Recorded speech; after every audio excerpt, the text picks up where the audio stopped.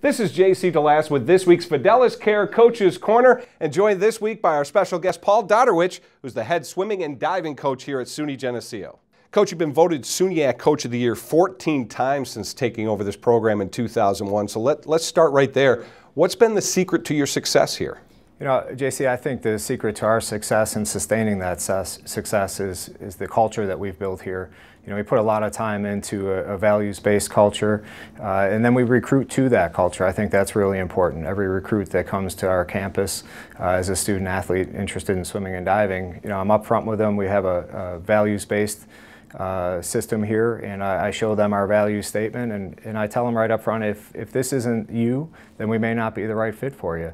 And in the end, what we end up with are the kids that buy into our program and have similar values and believe in what we're doing, and that really allows us to sustain the level that we've had over the years. When you get the student athletes here, are you fine-tuning their technique, or are you kind of starting from scratch, or are you just working with what you have, what their skills are? A little bit of both. You know, we're always trying to fine-tune the technique of the athletes. I think that's really important. But at the same time, we're kind of limited in the amount of time that we have them. You know, we've got them for 19 weeks for 4 years.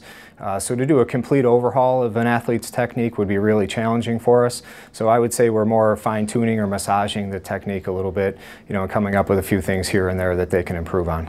You were talking about recruiting, and that's certainly the lifeblood of any program. Is there a certain type of student athlete that you're looking for when you're bringing a kid here to SUNY Geneseo? Yeah, I mean, first they have to be a student. You know, the academic rigor here is pretty high, so it's important that we find people or student athletes that understand that academics is first.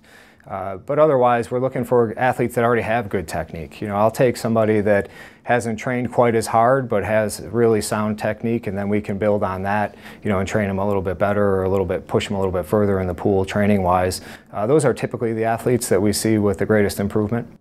You're the men's and women's swimming and diving coach. Sure. How is that different, coaching men, coaching women? I mean, do you have to really kind of come about it two different ways? You know, we do have two teams, men's and women, but we do everything together. We train together, we travel together, our meets are together. So, you know, the atmosphere is definitely a little bit different when we separate. You know, there are some days where we'll have women's only practice or men's only practice.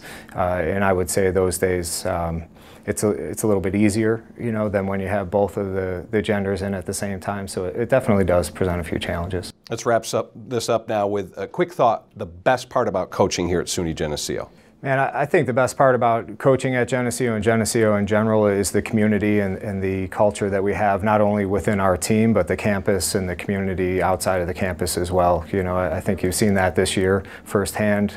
You know, they're great students here. They're great professors that are really vested in the students. The staff within the athletics department, I've worked at other colleges, and this is by far the best. It makes it easy to come to work every day and be excited about what you're doing. Thanks for joining us, Coach. No problem. Thank you. And thank you for joining us for this week's Fidelis Care Coaches Corner.